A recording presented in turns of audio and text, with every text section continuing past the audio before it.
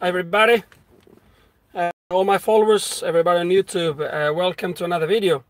I was not planning to record this because I have done this in the past, but the other video I've done for this, for a very similar problem, if not the same problem actually, it was dark, I was just finishing the job, I didn't really show you anything, so I couldn't actually show you the problem. Now this one here, I have everything dismantled, and I'm going to show you the problem.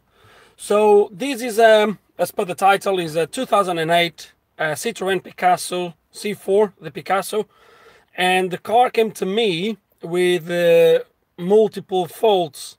So it was ABS faults, ESP faults, and brake doesn't work. It's the electric and brake doesn't work. The speedo doesn't work. So where the speed should show, it shows 2 dashes, so it doesn't show. The mileage doesn't show. What else? Let me see. This is the manual version, so there is no auto gearbox. What else? I can't remember now, but I think that was it. I think that was the main faults. I was trying to scan the car just to confirm my suspicions. Unfortunately, I brought the maxi Cs and I have no 12 volts on my OBD port. My OBD port is dead. No, it's not dead. I could probably power the maxi Cs externally and still be able to confirm my suspicions. And what I was just trying to see is, was if I had no communications with my ABS module, which I know I didn't. Although I couldn't confirm that because I couldn't scan it, but I know now I didn't. So I'm going to show you guys what the problem is with these cars, these Citroens, these C4s, Picassos. And I'm going to link in this video below as well the other video I've done for this, although I didn't show you what I'm going to show you here now. So let's go to the front of the car, and I'm going to show you. Damn it! I'm going to show you exactly what the problem is. Hi everybody out there that is watching. So I'm going to flip the camera, and I'm going to show you what the problem is. The quality should be good because I'm at home, so I'm connected to my Wi-Fi. So this is all into bits, and I want you to see. So over here you have on your cars, if you have this, over here, this fuse here that goes onto a blue wire is a 5 amps, and this is one of the voltage feeds to the ABS module. Okay, and is one of the power feeds. If I would go down to the ABS module, I could guarantee you I have no 12 volts on this wire. And why? I'm going to show you why I don't have. Because of this.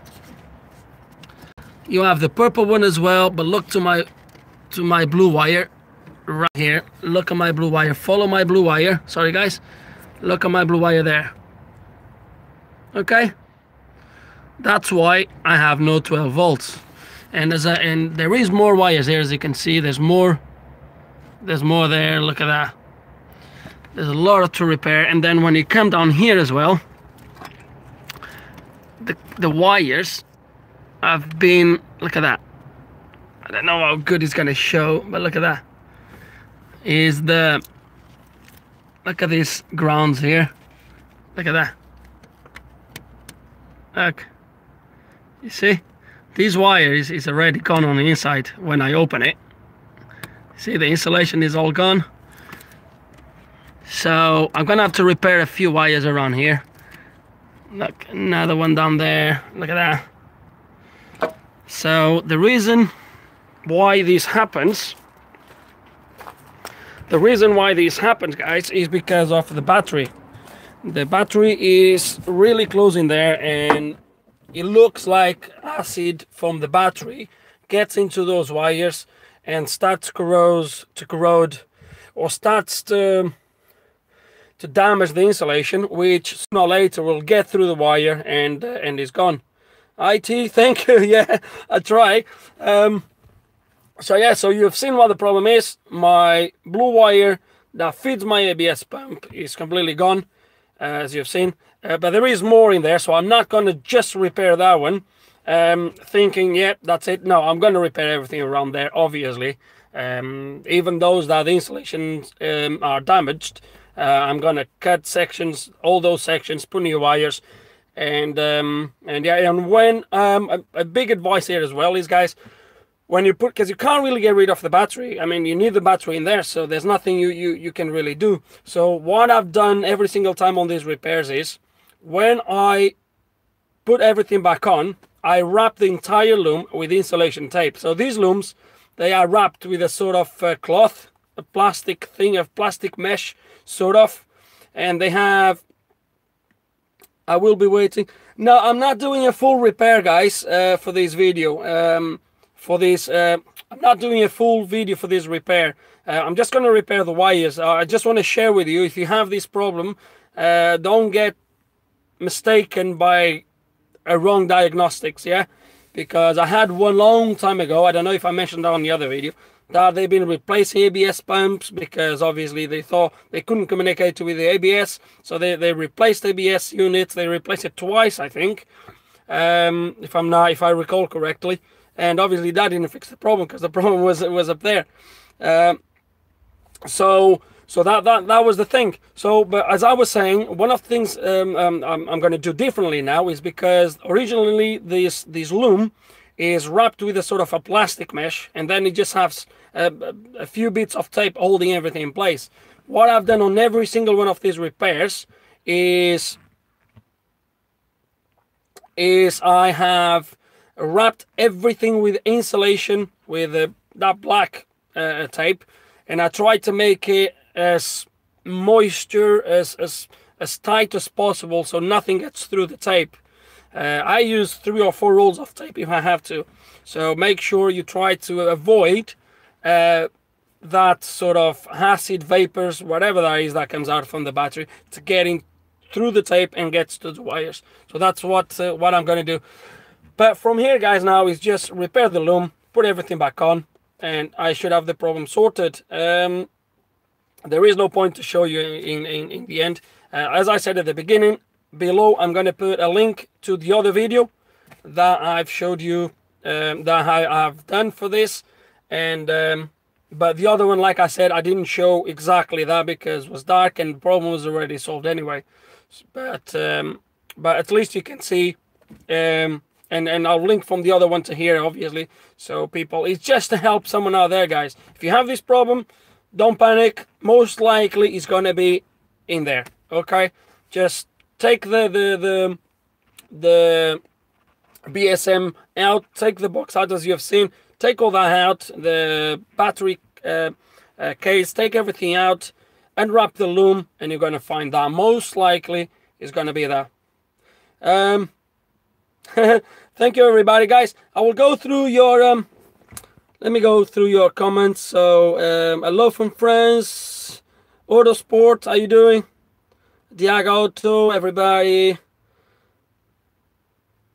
It looks impossible to repair. Yeah, it should be good quality. I'm at home, so I'm connected to my Wi-Fi. It should be good. That's very interesting. Yes, it is.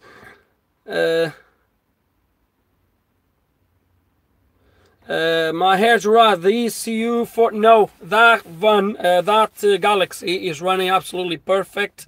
I see the van not every day, but I know who owns the van, and the van has been running fine ever since. Autosport, as I said, I'm not going to do a full video of this. It's just going to be this. If it can happen on the 2007, sorry, on the 207 from 2011, I'm not sure. I never had one of those. But if you have one 207, check that there is no water on your BSM plugs right at the top.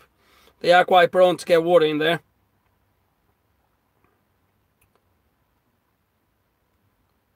No, it didn't. The car never stalled. The car was running fine, because the car was drove to here. obviously, but no one brake, no ABS, obviously. But I never been told that the car would stall. But I think as well depends which wires are going to corrode, because usually that blue wire always goes. I don't know why. If it's because of the color, that blue one usually always goes. But there's other wires, as you've seen, as I've showed you, there's other wires as well. I think all depends which wires are going to go first.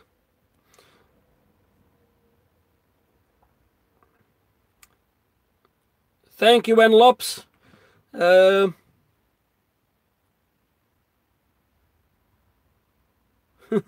Citroen forever.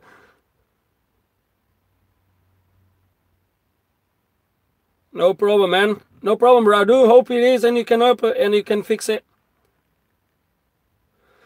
As I said already, T, no, I'm not going to do a full repair. I mean, the fault finding, I have not even done a fault finding, to be fair, guys. Like I said, I was trying to plug the maxi sys.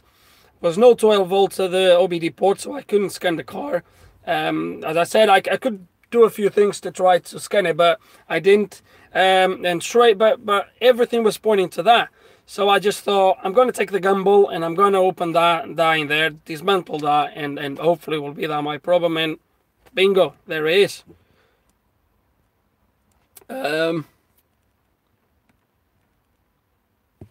Yeah, with the C3s and the water on the plugs. Yes, it is.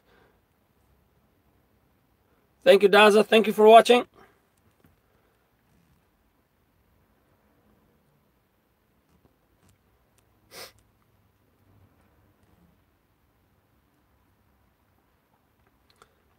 Your English, my English is not very good either, man. So I just do my best.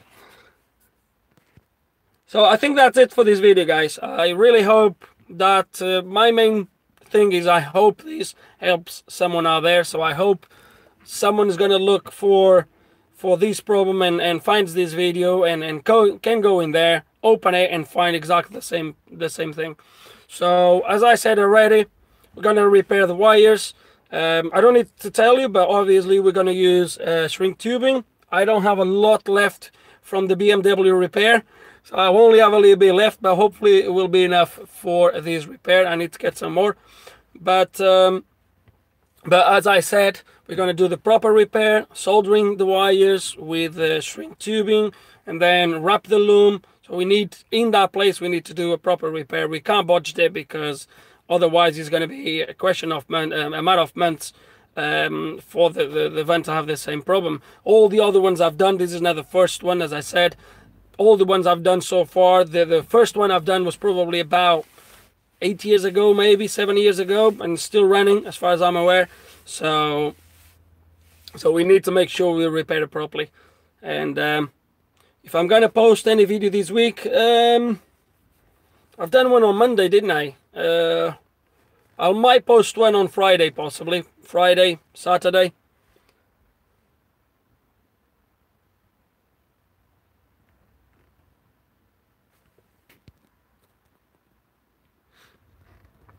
Roger, try the subtitles, man. I know my English is not very good, and sometimes the subtitles are not very correct, but try. Thank you, World Sport.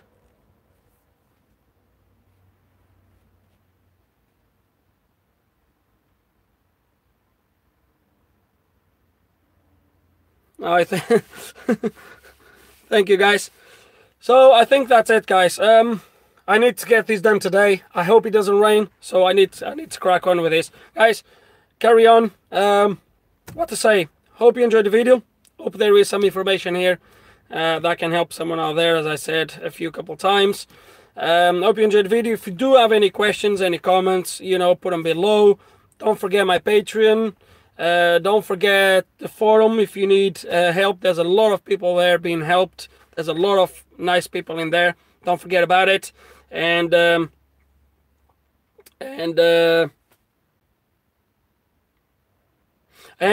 it, guys. I really need to shut off. So guys, have a nice day, and thank you for watching. See you next time.